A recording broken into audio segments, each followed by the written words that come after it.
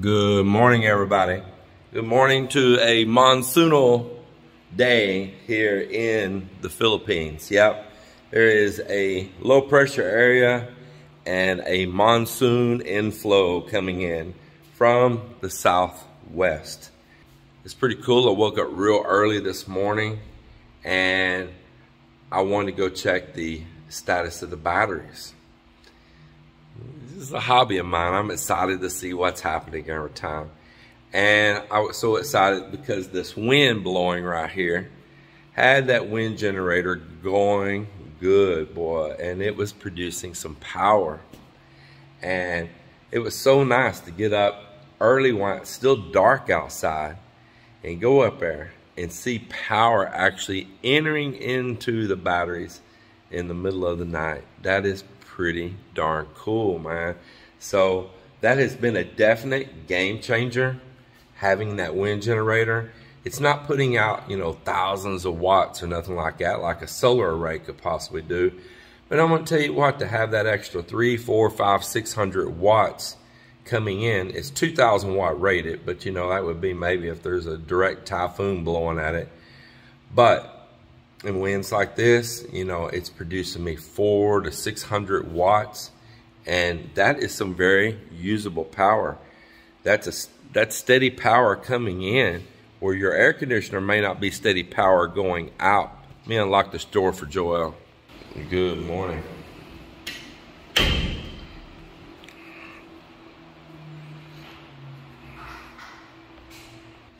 So yeah, that was very cool. I'm still excited for that. I know it's already been up here for a little bit now, but it always keeps me excited because that's money being saved. That's money being earned back for equipment I've bought. And apparently during the night next door, there was a brownout. So see, if we didn't have the solar system, we probably would have got hot during the night, muggy and uncomfortable, and got to worry about things thawing out in your refrigerator and your freezer, and all those unpleasantries, you know. Well, I really enjoy it, and I'm happy to see always the money being returned through the solar panels, through the wind, and providing us comforts here and securities here and all that maybe we wouldn't have, and we would be real susceptible to outages on the grid, storms knocking power out, lightning blowing up transformers, trees falling on lines, cars wrecking in the lines, power company having issues internally, all of those things. And think about this. Every one that does like we're doing, puts in a solar system on their home here in this island nation, you are taking some of the strain off of the grid. So the common fellow next door over here in the neighborhood or something, they don't have no budget for a solar system. They can't go buy all that equipment. Now I have seen some people get pretty ingenious making their own little battery packs. I've got a friend up in the mountains here, a Filipino friend that's done it, made his own little battery packs and bought a little panel here and there and wired it all up and got an inverter. There's ways to do it, but let's just stick on the most part. Most part, Filipinos on their budgets, like many other people in the world too, not just Filipinos, even in the US, don't have the budget to do that. And because of the demand on electricity, that causes electricity prices to go higher. It makes it even more of a strain for them to be able to afford to pay for electricity, and they really, really have to cut their usage. And because the strain too, like here on the islands, of it growing, and there's additional people always plugging into the power grid, big new buildings plugging into the power grid, it also strains it more that the common person may suffer more. So I'm not trying to say we're doing something noble here by putting in a solar system, but it does have an impact. Because when we take the house by house if you can afford to do it at your home here in the Philippines, and I can afford to do it, we not only provide ourselves with security and comfort of power always, not having to deal with outages. What if you're on a breathing machine or things like that too, with your health, and there's a power outage? So we are lessening the strain on the grid. We're freeing up more for the power company to serve other people, and at the same time providing ourselves with comfort and security and peace on our own. So really something to think about. And it doesn't have to be real expensive to put in a solar system. I've covered a video on it before, but let me tell you, let me give you a quick rundown, okay?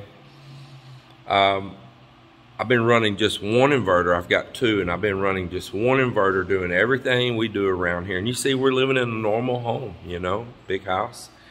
So aside of those 3 Airbnb style or hotel room style rooms that we did below, just take those out of the picture. In just our living area, in our normal life, one 5,000 watt, it's kind of tricky because it's called a 4,000, but yet it's rated at 5,000. I don't know, but let's just call it between 4 to 5. I think it's constant power at 4,000 watts. It can peak at 5,000 watts. So that one unit has carried everything, okay? Running air cons here in the bedroom, all of that, we'll run them. That unit, when I bought it, that model was maybe around a little less than 400 bucks now, I think is what it was, a little less than $400, 300 something dollars for it. Maybe by the time I paid the duty fees or whatever when it came in here that I had to pay, probably put me right around 400, okay? So there, you got $400 there. Then I bought some solar panels. Well, initially I bought 12 panels, and I'm trying to remember what I gave for those panels. I want to say that I gave somewhere around $100 a panel, I think, back at the time when I bought those. Might have to refer back to some older videos, so don't hold me direct on these numbers. Prices have went down on the panels since then. I've got much greater panels I recently bought, way better panels, and for a pretty darn good price. But let's just say when I bought those, I gave $100 panels. So say $1,200 in panels, $400 in an inverter. So at that point right there, I'm making power. But now that power is only usable if the sun's really shining, and you've got to have a storage. Do not do a batteryless system, and don't bother with a grid tie, okay? And I'm going to sidetrack just a moment here on these thoughts. A grid tie here in the Philippines, when I talked to a couple solar companies, and this guy Charlie that's got a solar company here that I bought these panels from and all, and I've conversed with several other people, according to even Charlie, that the law here in the Philippines does not allow the power company to write you a check. You cannot get paid. You can only get credit. And then, if you're net metering, putting power back out, and then you can't even transfer that and pay another account. So like if we want to pay Melinda's mom's bill with credits that we earned off of our solar system, it's not allowed. It can only be consumed on that account. So that stinks. In my opinion, don't bother with net metering unless you just feel like being creating a headache with your system and basically giving power to them for free. Don't bother with it. All right, so now we had basically at the first 12 panels right there, they were 345 watts a panel, I believe is what they are, something like that, 335, 345 watts per panel. So you've got a little bit of wattage going on there. You've got your inverter going on there. Now, what do you need? You need batteries. So now you need batteries because you need storage. Well, when I first started this system, finding lithium batteries in this country was next to impossible. So in the beginning, I had no choice but to go with lead acid, and I bought some that were supposed to be solar rated lead acid. They weren't worth a crud. Just telling the truth, they were not worth a crap. A lot of maintenance, hard to get anybody to watch after them when we're abroad or traveling, because you got to watch out, they'll evaporate off, and you don't want cells to get dry and all that. And you got to make sure they don't pour regular water in there. It's got to be distilled water. So, pain in the rear. And you don't get much use out of your power in a lead acid versus a lithium. Lead acid, you've only got a very small range between full and discharge state. So you don't take it down to 8 volts or 7 volts or 5 volts. Going, look, it's still got some volts. It don't show 0. No, you've only got a small range of power right there within just basically a couple of volts. And then that's that. So stay away from the lead acid. Don't waste your time. Now, lithium is available now. And with some agreements that the Philippine government has done with China on being able to seamlessly bring some products in from abroad, it's made it even easier. So when I bought my Felicity batteries, I gave, with shipping and everything, for 4 200 amp hour batteries listed at 5, what they're called 5 kilowatt hour batteries, for 4 of them, shipping and all, to the port right here in our city. The whole ball of wax, the whole kit and caboodle, as they say. I was out at like $3,200. I just saw the receipt up there yesterday. And they got here fast. So $3,200. We're going to go with that number. And then we got the $1,200. So here we are now at 44. And then we're going to add the other 400 on the inverter. So you're at 44, 400, 4,800. Now you got some switches and you got some wire, you got some railing, maybe to mount them, unless you just want to rig them up yourself somewhere. So just don't do that. Mount them secure, because there is strong storms coming to this country. So let's say between wire, disconnect switches, and grounding and fusing and everything else, all the little small peripheral stuff that makes it safe and functional. Let's say that we add in, another $500. So where are you going to be at right there? Maybe right now about $5,300. At $5,300, you have a pretty sizable, very daily usable solar system right there. I mean, it's not a joke. So that's not bad. Now, if you hired a company in to come and sell you all that same system I just spoke of, man, they may hit you for triple that amount, just to be honest, you know. So, because they're going to really make profits for their time and labor. And some of these all-in-one inverters like I'm using, it does not take rocket science to set them up. It does not. They're all-in-one, meaning that you don't have a bunch of separate components spread out all over the wall everywhere. You can have just that unit with a disconnect in between your PV coming in, that's your solar coming in. It's got a positive, negative, keep them straight, make sure you don't cross them. You can take a voltmeter, check which is what if you're not sure. Pop, plug it right up on the bottom. Power coming out. If you just want to run your most important things, just put you on a little breaker panel and with some outlets off of it right below it, and run some lines to the most important things that you're wanting to run off the solar system.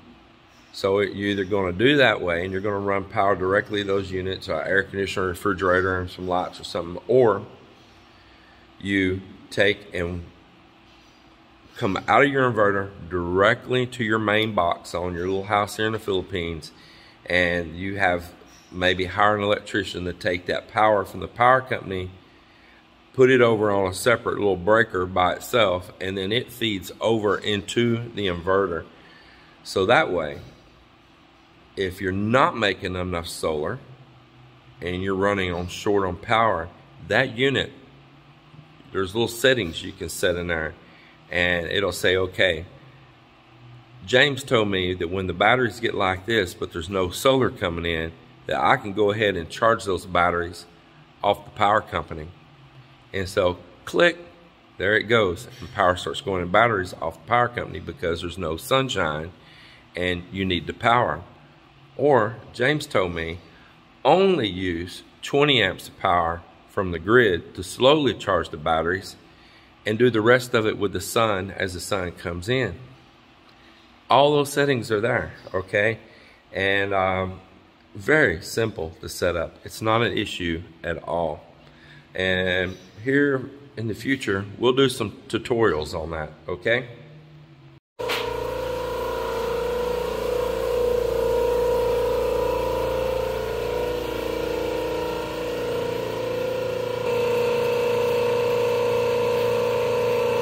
We had already sprayed the upper half, and we were going to tile it up to there, and I said, you know what, I don't even want to do that. I am so tired of spending money buying tile. And I had a bunch of these tiles right here left, not a bunch, but enough for what I want to do. And I said, you know what, I'm going to use some of this tile that I have, and I had some scrap pieces that can make some of the small ones to the sides. And utilize that and just put it around the sink area where it's a wet area right there. This probably be the main place that's going to splash around a lot.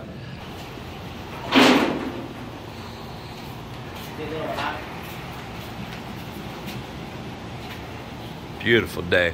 Even cloudy days are beautiful days to me. Let's look at that contrasting color. Is that just beautiful or what, man? Absolutely beautiful.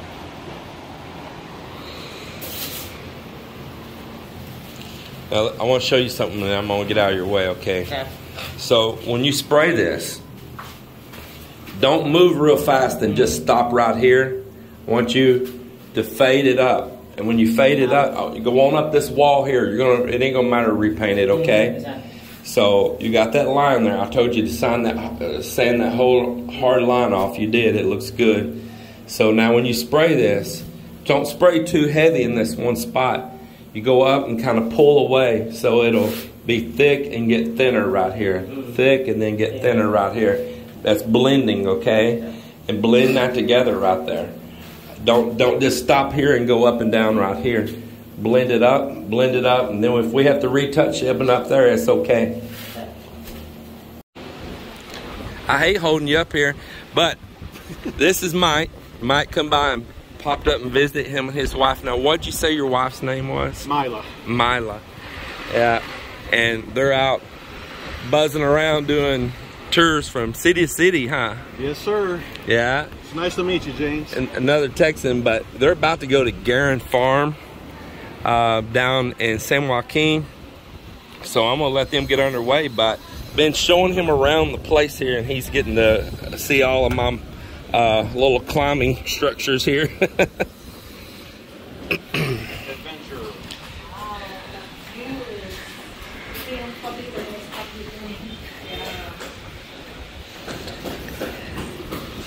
Yeah, it's nice. Wish y'all could have been here on a sunny day.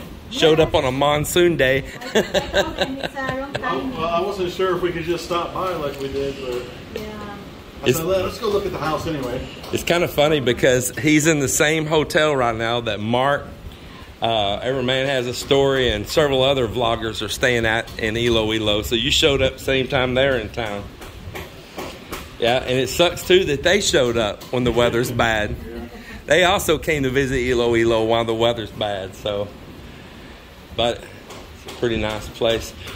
Well, they have a car waiting for them down there, Melinda, so we're going to have to let them get on the Garin Farm. Yeah, because they're going to Garin Farm also. They're going to exploring Iloilo. Yeah. Y'all going to make the ascent to heaven? Yeah, exactly. We're going to check the area out. Yeah, I think you'll enjoy that down at Garin Farm. I'll let y'all get on your way there, but it's a nice place to go to, though. So we just had some pop-up visitors, which I was actually happy to see. It's nice to have guests come by here. And that was Mike and Mila from New Braunfels, Texas. Mike and Mila. They seem really nice and nice to enjoy and visit with and all. They're just out exploring the Philippines and bouncing city to city, checking out places. Ambin right here is still coating all the stone. He has been knocking it out around here. Boy, that stuff is strong smelling.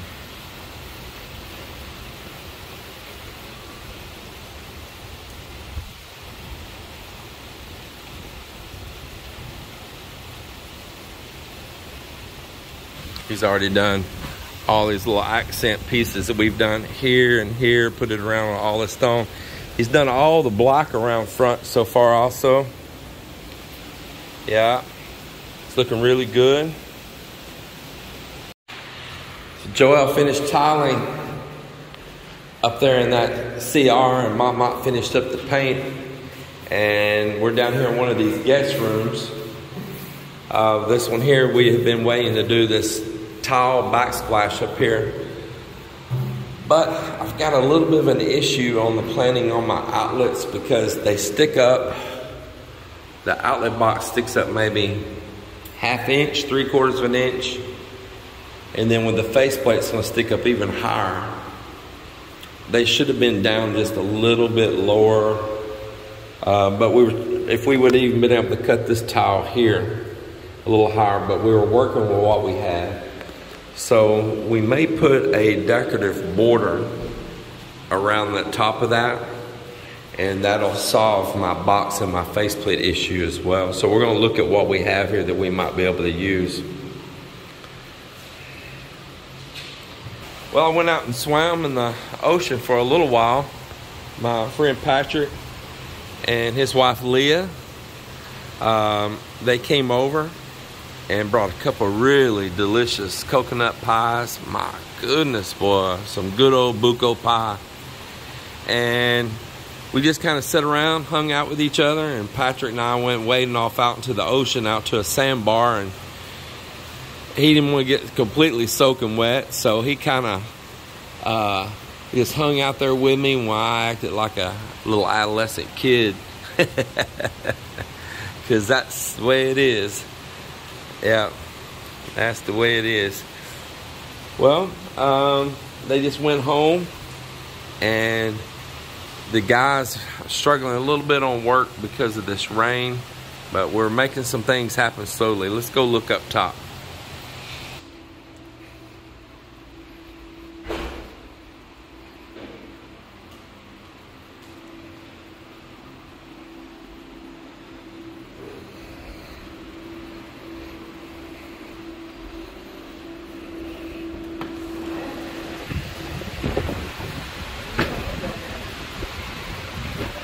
Hey, lay that ladder down. I don't want it to fall and chip the tiles.